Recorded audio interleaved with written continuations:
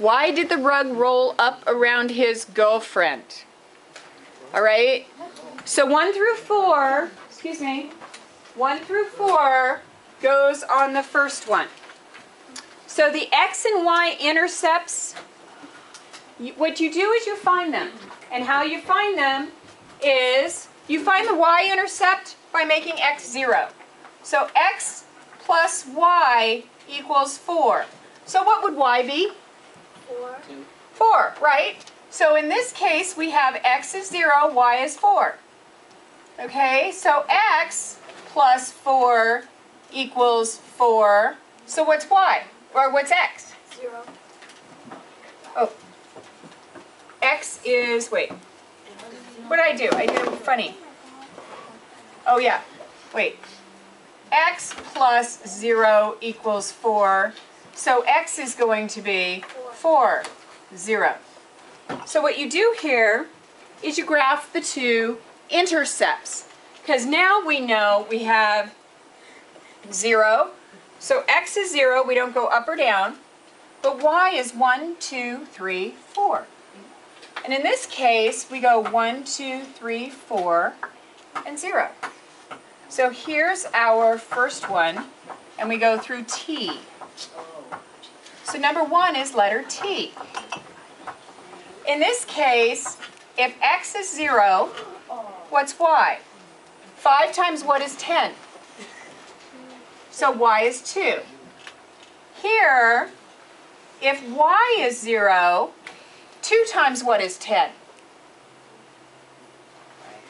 5. Because this is 0. Okay. So 5. 5. So 0 and 2 is here. And 1, 2, 3, 4, 5. Right? And so that one goes right here. That one's the letter E. Does that make sense? Okay? So if x is 0, what is y? Y equals? X is always 0. X is 0 and then y is 0. That's how you find intercepts. So if x is 0, what's y? 4. 4.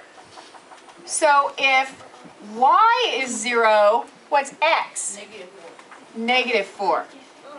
-4. Okay? So we do 0, 1, 2, 3, 4. And y is 1, 2, 3, 4. Oh. There we go. I heard the O. She gets it. Okay? So now if x is 0, what's y? 2.